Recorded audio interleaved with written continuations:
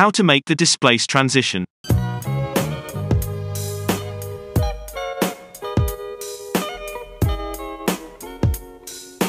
Today's video is sponsored by Pinocchio. This is a terrible mistake because I used up all my English. Scroll down in Transitions and add a Fusion Cross Dissolve to your clips. Right-click in the transition and select Open in Fusion page. Add a Displace node after the cross dissolve.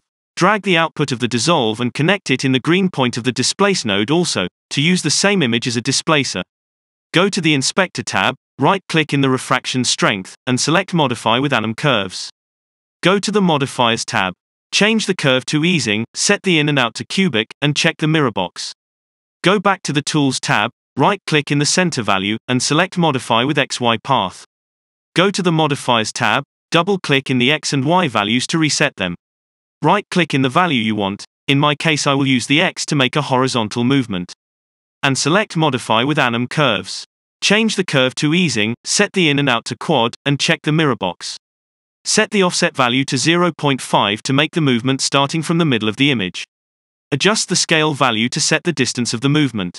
Go back to the Tools tab and increase the spread slider to manage the smoothness of the displacement. Also, by adjusting the offset slider you can manage the scale of it. In order to thank those who supported me with beers, I decided to send you a preset out of this transition. Keep being lazy guys, more stuff to be shared. Once you've installed the transition, just drag and drop it between your clips, and the settings are there for you to tweak around and create your displacement. If you like this clip, subscribe to this channel. If you didn't, life is unfair.